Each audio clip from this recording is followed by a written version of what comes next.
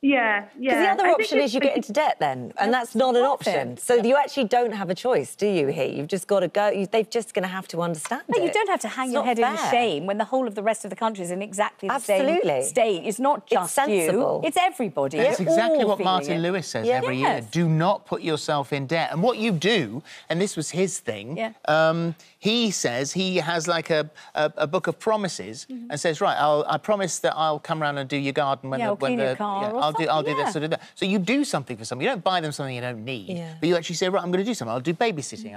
I'll come around and cook your dinner. But I think if this was a year when everyone's buoyant and it's like, yeah, we're all on the crest of a fabulous wave and you were the only one, then you think, oh my God, I stand out a mile. This is embarrassing, humiliating. Not this year. Not this year. You really I bet there's others don't in your have to family worry. feeling the same way. Actually, there must be. Just waiting for you someone have else. absolutely nothing to be ashamed about there because so many people are going through it.